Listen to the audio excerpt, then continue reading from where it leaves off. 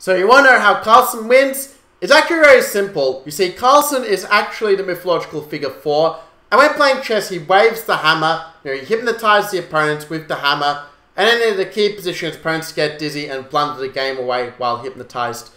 Okay, actually the real reason is a little bit different. And to see how Carlsen won, we're going to see a game that he played against Levon Aronian in the New Chess Classic on Chess 24 earlier this year.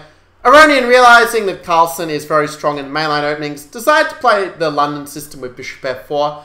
So if you want to know how to beat the London system, well, this is the video for you guys as well. Do make sure to smash that like button so I know to make more videos like this one for you guys. With Bishop D6, well, we're creating a little bit of tension between the bishops. So if white were to take, then black says, I got you. I can now take back with the queen, and I develop my queen with the recapture. Actually, CD6 is not bad either, just to build a nice little chunky pawn center where you're covering all of these squares at once. Always a fun little setup to have. And if they go bishop g3, then yeah, you can just go castles. I mean, you're kind of just laughing at this point after knight bd2. You can even play like c5, c3, queen c7. And there's plenty going like knight bd7 and e5, or even just b6, bishop e7. I mean, it gives black very reliable equality. There's absolutely nothing for black to fear at this point. And it is lines like this that make people think that London is just a rubbish opening, that, you just play some random setup, they're going to like play h3, a3, blunder a pawn, and you win the game. But no, the true London experts know that you actually are not afraid of double pawns. Double pawns are a strength in the London system. And so he plays the move knight bd2. And Aronian's idea is that if you go yum-yums, then we take, and white's got the double power on that e5 square. Beautiful outpost for the knight, not what we want as black. So Carlsen plays the move b6. I mean, it's more flexible to castle first, but I guess he says, you know what, I'm going to play b6 anyway. I'm not going to keep it a secret, because I'm just that confident that I can show my ideas, and you still can't do anything about them. Aronian now played the move bishop g3, saying, well, I don't have to worry about that c5, queen c7 nastiness anymore. You had castles, bishop d3. And now, just out of interest, where would you develop your bishop in this position? Now, I bet that 99% of you said, oh, it's bishop to b7. But then another 99% of you said, oh, it's a trick question. Max wouldn't say, like, it as a question or a puzzle if it was bishop b7. No, I'm smarter than that. No, I know what this coach is up to. And who came up with the move bishop to a6 with the idea of trading off that bishop. So they can't go like knight e5, charge the pawns, and mate you on h7. No, not going to happen when you haven't got a light square bishop on the board. To be fair, bishop b7 and plonking knight on e4 is probably perfectly fine as well. Like, it's kind of a matter of taste. Now, if bishop a6, Aronian decides not to play the move bishop a6. I mean, it does misplace the knight, but it's not that big of a deal. The knight can come back, and the loss of tempo is not going to kill you here. I mean, you do also have a nice bishop where their pawns. They're going to be on the dark squares. They kind of miss the light square bishop a bit in that case. Well, I play the move rook c1. Trying to get that juicer structure with bishop d3, cd3 that I showed black getting. And Carlsen says, you know what? I'm going to let you have it with bishop takes d3. When the reason he plays this is because he realizes, well, you're not going to keep those double pawns. I go c5 and, I can always swap them off later. And it's the point where Carlsen says, you know what? I realize that one key to beating a very strong chess player is just play solidly, just equalize, and let them kind of make mistakes, saying, I'm going to let them try to beat me and try to say, yeah, I beat Magnus Carlsen. I'm the best chess player in the world at this particular minute. So we get them that. We get them like excited, thinking, oh yeah, I'm going to try and get an advantage. I'm going to try and beat Magnus. And then use their ambition against them, like what happened with Brutus and Cassius in the Caesar Shakespearean play. Well, why couldn't just play castles, just played solid? Black might play some waiting move like h6, saying, yeah, you got nothing. Your London is so harmless, I can play a waste to move h6 and still equalize. But instead we had to move queen a4, and trying to get something out of nothing. Sounds like Magnus Carlsen, but actually it's Aronian who's trying to do some of that Carlsen magic on Carlsen. Carlsen now plays the move bishop e7. Might seem like a bit of a weird move to give up at tempo, but A, white has given up at tempo with the bishop as well, so it's not all that bad. And B, you kind of want to go queen d7 and swap off that queen, but the problem is if you do it immediately, you're going to run into a little thing called a chess tactic with queen takes d7, takes, and yeah, thanks for the bishop, mate. But instead of bishop e7 castles, well now black is free to play queen d7. And I actually think that this ending after queen takes d7 and knight bd7 is already a little bit more pleasant for black practically. Because I mean, you've got a little bit more space. even his bishop can kind of be harassed with a move like knight h5. And if you play a move like d takes c5, you are giving black the space advantage. You know, you can charge that pawn down to create some weaknesses. You never know, maybe we put the rook on the b file of pressure. It's equal, but it's more equal for black. You know, kind of like the Roman emperors, they were the first one, equals. Well, it's the same in chess as well, where we have equal, and then we have more equal, and then we have super equal, which is an ishigiri. In any case, the next move here was not d takes c5, but very sensible move, rook c2, just trying to tee up some play down that c file. Now, if I was black, I want to try to create some imbalance, because I'm like obsessed about trying to win from every single position. This is what happens when you play players 208 points below you every single game in Australia. It kind of makes you very bloodthirsty. Like, you might be able to see like the blood dripping out of my teeth at the moment from my eating some lovely chicken. Or I should say like some red meat. In any case, the game could have gone knight h5, and we could get that imbalance, get those Stillman fans salivating in the mouth with the thought of doubling the pawns, getting our bishop versus their knight. These things that excite really people up for playing for a win. But Carlsen says, you know what? I am such a strong player. I don't need to create imbalances. And I can let them make the imbalances for me. I'll just play normal, healthy moves. Play like the happy moves, as Michael Adams would say. And, well, when you're happy, you tend to play good chess, right? And also make sure to show your happiness by subscribing to the channel so that you can get more happy videos like this one. In any case, now that we are enjoying like the hippie happy movement, well, the move a5 was played. Also a very good move to grab some squares. It's often a good thing like why you see grandmasters move those rook pawns in the middle game, because it can help you to get some squares for your pieces sometimes. Well, I played move a4, like trying to just prevent anything like, no, stop this, stop that. But sometimes like when you're swatting at all the flies, like what happens is like you're so busy trying to swat those flies and mosquitoes that you end up like swatting at ones that aren't even really there. And that's kind of what happened to Aronian at this point, because now he's created a little weakness on this square. I would have gone for the move knight h5, just got rid of this bishop, because that's the only half-decent piece in white's camp. And it's not like white's really threatening to go dc5, because after takes, well, we now see the damage that a4 is done. I mean, it's great when the opponent is making all the weakening moves for us, like we didn't even have to provoke him. Just go rook b8, we pile on the pressure, and yeah, we're just laughing at this point. But the game saw knight b8 instead. Also a reasonable move, but you are giving white a chance to bail out with bishop b8 and try and sink a knight into e5, which is a good square for the white knight in the London in general. But after you miss your chance, well, Carlsen's not going to give you a second chance. So let's break this down into steps. Step 1 is Carlsen's played solid opening, just trade off the bishops. Because when you trade off the bishops, it makes it very hard for your opponent to know what's going on, because they can't just evaluate the position by comparing the bishops. And then after that, step 2 was to play a little move like just provoke a weakening. And then step 3 is exploit that weakening, jump the knight in the outpost, and make the opponent feel stupid for having weakened their position so much.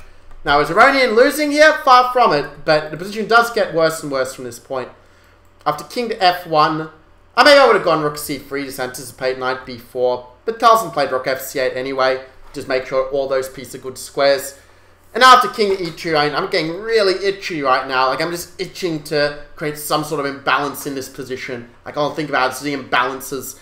Now, you don't want to play the move c takes d4 as black, because if you play c d4, you're running a rook a c1, and yeah, that pin's kind of nasty. The rook knight on c6 is threatened, and yeah, that's bad news. If d takes e3, we have rook takes c6, and yeah, in that case, we would see that actually it'd be Aronian who is better after rook take b6. Grab the pawn back, going to pile on that weak pawn on a5. Amazing how things change just with one move, right? Well, instead Carlsen saw this coming, and he played the move knight d7. But I would have preferred either to play knight b4 and just gain the move on the rook, put the knight on the juicer on b4, or go knight to h5 and just pick off the bishop again, because it's not like white's other piece are doing much here. But yeah, he went knight d7 instead, and well, it's still a good move. White still has a very passive position, and it's kind of hard to know what he should do. Like, let's say you try to transform the position with knight e5, well, you still have a double pawn at the end of the day, and black can even play a move like f6, just rip it open, and after takes, bishop takes, the bishop is very active, knight b4 is already threatening to win some material by kicking the rook away. White's just very passive, black's just going to do a little pawn roller on any side of the board he wants, and white's going to be sitting there waiting for the hammer, for force hammer to fall down on him. In any case, instead white played the move knight b3, and gee, this is a long game. Let's get through it faster. Knight b3, black played move h5. Again, a typical grandmaster move, grabbing some space in order to create some weaknesses to leave white feeling more and more cramped in the house. So white played h4, and then Carlsen played the move f6, again putting the distance 4, making knight look kind of silly on this square. And now dc5 I think was a mistake, actually quite a big mistake, because now after bc5 we see that b file's open, the knight is really badly placed on b3. I mean, the pressure on c5 might look all well and good, but without an extra minor piece to attack it, this is just going to keep it all perfectly safe. Black's got the perfect defense. The less valuable the defenders, the better they are in chess. So, in any case, it said dc5, like, I don't know, white should probably play like rook c3 and like just shuffle back and hope he has a fortress. Not the most exciting way to play chess, but times the results are the most important factor, especially when you're playing for tens of thousands of dollars in cryptocurrency. Oh wait, that's the FTX Crypto Cup. I'm getting my tournaments mixed up. In any case, d takes c5 was played. And then after d4, well, Carlsen could have played the move to c4 here and, you know, just had the pressure against that b2 pawn, fixing that guy as a weakness. But he played knight b4 first. And after rook c3, yeah, you could still play c4 and still be, like, just probably winning. You know, knight b2, knight b6, and I mean, that a4 pawn is a real sucker for trouble at this point, but said Carlsen played king f7, and I'm not sure if that was necessarily the move he should have played here. Because now after dc5, what we see here is that if black does go gobbling the pawn on c5, well, white has rook ac1, and you know, that pin is kind of annoying here. We're sort of tying up the knight, leaving black a little bit passive. Not really the sort of thing that you want. What you want is you want to have the freedom. You want to have the freedom to move your piece wherever you want at any time and not have to listen to your teacher and do all your homework every single day. Nah, this is the way the cool kids play. They play the move e5, as Carlsen did, shutting out the bishop, shutting out the knight, and saying, c5 pawn is small fry, I can get it back whenever I want to. You know, I'm just going to collect it when I please. White play move knight fd2, a good move to try to get that bishop back into the game at some point. After the move king e6, white play move f4, another good move to try to create some counterplay, rip open that center. Black played knight to c6, and, well, here's where we see the magic of Magnus Carlsen. Step 4 of Carlsen's play. It's going to do a bit of a show-off move, like, yeah, I could have just won the game normally, but instead I'm going to play a pawn sacrifice, show my deep strategic understanding by sacking the pawn unnecessarily, saying that your knight is stuck, your pawn is stuck, your bishop is stuck. Frankly, all the white's pieces are stuck. I mean, it's like we're playing quicksand, not chess. So we have the move fe5. I think it's a move that black is very, very happy to see. Because if you think about it, now that bishop has really come to life, you've cleared a beautiful square on f6 where you can jump into g4, jump into e4, do a little knight's pirouette, make the opponent sweat in that way. So I think if I was white, I would have played a move like knight f3 and, you know, tried to get this bishop doing something. It's a bit of a struggle, but maybe you can try to bring the rook this way and try to pile that pressure on d5. Maybe that was a better try than what happened in the game. After fe5, fe5, white played knight f3. You know, he wants to try to go some knight f6 and knight g5 or some cheap trick like this. But Carlsen just plays the rook to b8. I mean, I'm not sure why he chose the b rook, because the c rook is doing a good job of covering the c file, blocking the pawn. He should instead play this a rook, and I mean, if white goes rook d3, well, I mean, e4 is running in a knight d4, so make sure you don't fall for that trick, guys. But instead of falling into a check, you've got rook b4, and you're hitting this guy, you're hitting this guy, you're going to hit this guy, and yeah, some of these guys are going to fall, like this is going to be a robbery, and we're going to get the white down on the floor very soon. In any case, the game saw rook c b8, and yeah, that could have given white some chances. You could go rook d1, hit that pawn, and suddenly the game is not so clear, but instead, of course, it's a blitz game, or actually it was a rapid game. So, of course, there's going to be some mistakes. It's sort of part and parcel with fast chess. It's like whoever makes the second last mistake is going to win. And it turned out the second last mistake was made by Carlsen. Well, after rook b1 turns out to be a decisive mistake, unfortunately. Can you guys see why? I did point out the move before, so this is going to make sure to see who's really been paying attention and who's been sort of like, I don't know, like playing blitz and bullet chess while watching this video, hoping that just listening to a grandmaster's voice will magically increase your rating 200 rating points.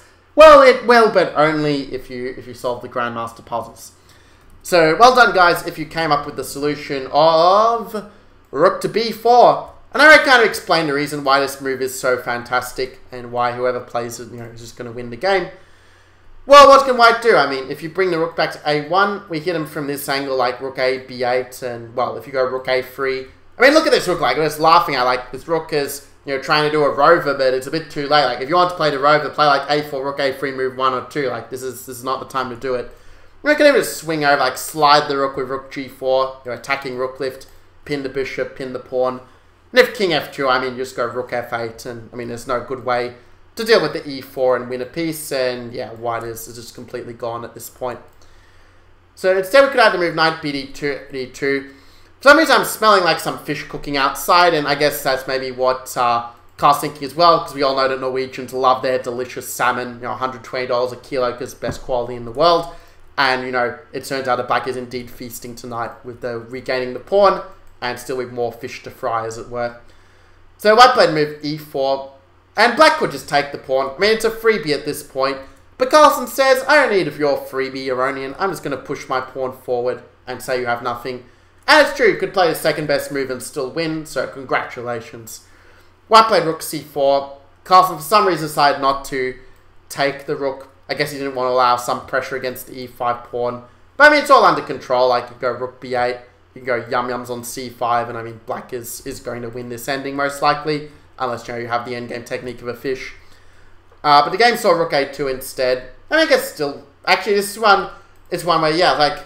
It's not like... I pick, like, this game, like, how Carlsen won, and he makes, like, 10 mistakes. I mean, this sort of thing, like, the one thing I remember with Magnus Carlsen, like, he has a amazing ability to tell me he hasn't played very well, but still won the game anyway. It's like, after game he probably says, like, oh, I played absolutely horribly, I made all sorts of blunders, like, horrible game, I don't know how I won, just very, very lucky. I mean, that's the key, like, I mean... Well, key to being a top trader, you do have to be a bit modest and sort of realize your own sort of flaws. It reminds me of a time like when Matt Waverley So goes down, like he recently said, I couldn't have beaten like Caroline without God's help. You know, without that sort of humbleness, it's very hard to reach your very top in chess. You have to see your own weaknesses very clearly to be one of the best.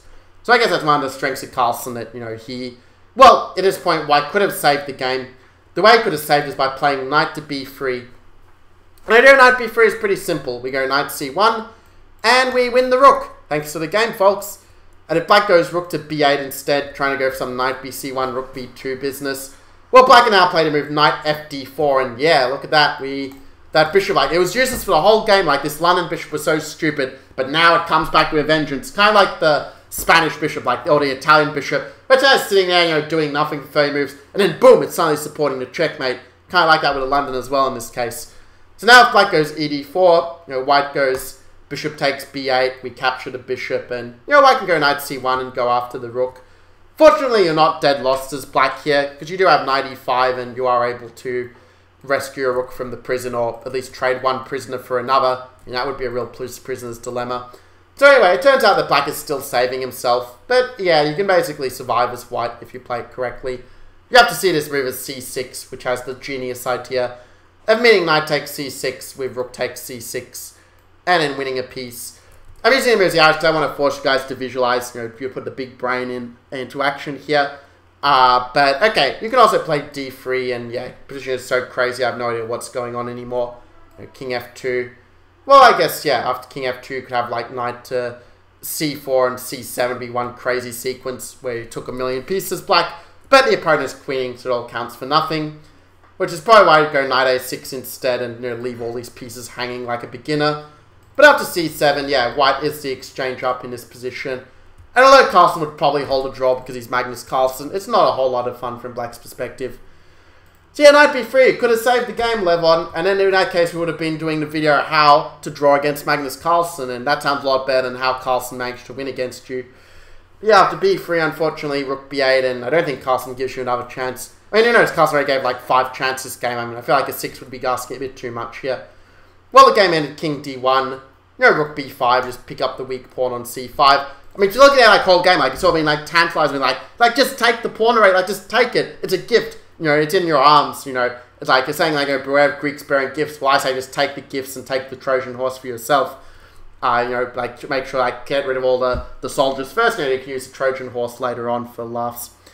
Anyway, the game instead saw to move rook bc1 and yeah, rook c5, just take the free pawn. Finally. Rook 1 c2, rook a1, just keep the rooks on. And Carlsen decided just to repeat just for fun. Rook 1 c2, and yeah, don't play rook c1 or then you're going to have a little free-fold repetition and white's going to claim a draw and laugh at you. That's not something you want to have your opponents laughing at you in general. So rook a3, keep the pressure on the b3 pawn. We had knight g5, black played king to f6, saying it's just a check, nothing more, nothing less. Knight gf3, black played rook takes c4, and The reason playing rook c4 is we see this rook is kind of getting in the way of these pieces. Like, these pieces kind of protesting like, oh yeah, rook, you get all of the, like, the good stuff. Like, you get all the opportunities and all that. But if we got rid of you out of the way, like, if we put the knife in your back, well, we would be the ones getting all the promotions and all the raises. So rook says, yeah, I'll just trade, and I don't want to be knifed in the back by my own comrades. This is a better way to go to the opponent's side. Knight c5, and yeah, now this is just, well, double trouble on e4 and b3. White played king c2, and now we see the principle of 5,000 weaknesses in play. Because after rook a1, black is going to somehow, by some miracle, swing the rook to attack the pawn. I don't see how at the moment, but Carlsen always manages to find a way. So after king b2, we have rook h1, eyeing up this weakness. After b4, and b4 is kind of a desperation move, because if you do nothing, black's going to play like knight d3, knight b4, and, well, let's say, like, say white plays some dummy move, like, I don't know. It's even hard to find a dummy move at this point, but let's say he plays, like, the move knight to h2 or something. Well, then there's the move knight d3, and we kind of see it after knight c2. And knight cb4 that white has to sack the exchange to avoid mate. So pretty bad for white. But instead we have the move b4, trying to sort of desperately do something. But by this point the game's over. Knight d3, king b3. And now for all the people who have had plus 10 in the game and somehow managed to lose, this is for you guys. So king a4, king e6, king b5. Yeah, let's get a touchdown. We're playing king of the hill chess here. Black played a4, realizing that, if white does play king takes, that we can go rook a1, king b3, knight a5 is the juicer, but if king b5, got a beautiful mate, rook a5, and it's totally unnecessary, but I got to show it to you guys once the opportunity presents itself. So king b6, bishop d8, and look, the king is about to get a touchdown. It's only they were playing touch footy like in Australia. Like, it's what happened, like, I remember there are times, like, when I was coaching some kids in the past, I always like to compare chess to other sports. Well, I guess, like, if this was basketball, then yeah, this is the slam dunk with, let me make the move, like, the chess, like, whenever I'm about to make, like, you can see, like, it's not letting me make the move, just let me make the move already. So satisfying. I mean, you guys know that feeling, when you play on chess.com or on League Chess, you make a checkmate move and it doesn't do the checkmate sound. It's like, oh, I hope he doesn't see it. In any case, the game saw rook takes c6. And yeah, you got two pieces for a rook, but the a pawn is just going to queen. Rook c1, king b5, a3, bishop b5, and it's not a Carlsen game out. Carlsen's showing off that you can ignore all the threats and still win. So we had rook c5, king a4, rook takes e5, winning two pieces for the rook. And after a2, white resigned here, because after knight b3, otherwise that pawn is going to have a sex change in queens. Well, then there's knight takes, king takes e5, and yeah, you just go like takes d3, push and baby, and one of those pawns are going to queen and you win. So yeah, that's how Carlsen managed to beat Aronian. If we break down the steps of the game, step 1 was basically neutralizing the London by trading off the bishops. Step 2 was letting the opponent make mistakes by provoking him a little bit. Step 3 was essentially bringing the rooks in to attack their pawns and win them. Step 4 was somehow making mistakes, letting the opponent back into the game. And step 5 was the opponent not taking those opportunities to save the game because of being hypnotized by Force Hammer, and then Carlsen managed to somehow win anyway. So yeah, make sure to comment below with what you guys learned from this video. I know I learned a lot recording it. And also make sure to leave a like, it helps boost the algorithm. And certainly consider subscribing for more Grandmaster Chess content, both the actual how to win at chess and the jokes that keep you playing chess, because chess can't just be dry all the time, right? Anyway, I'll see you guys in the next video.